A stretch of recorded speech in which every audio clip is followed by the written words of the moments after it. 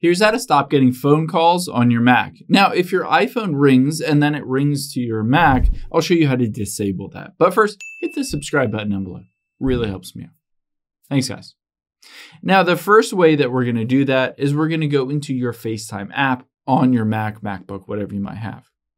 At the top right, let's tap on the magnifying glass here, and we're just going to search for FaceTime and hit enter. Once you've opened up the FaceTime app, at the top left, we'll tap on the FaceTime in the menu, and then we'll go to the settings here.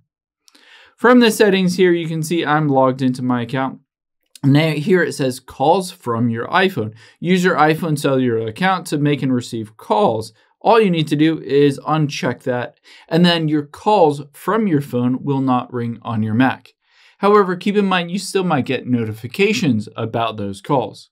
So to turn that off, we're going to go into your settings. So go to the Apple icon at the top left, and then go to System Settings.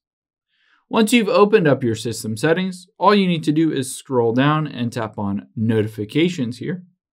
And here you can see Allow Notifications from your iPhone. If this is set to turn on, you'll get notifications from a bunch of different things, including your phone calls. So you can either choose to turn that off specifically or completely disable notifications from your iPhone on your Mac computer. Hope this helps. If it did, hit the like button down below and leave a comment if you have any questions. Thanks, guys.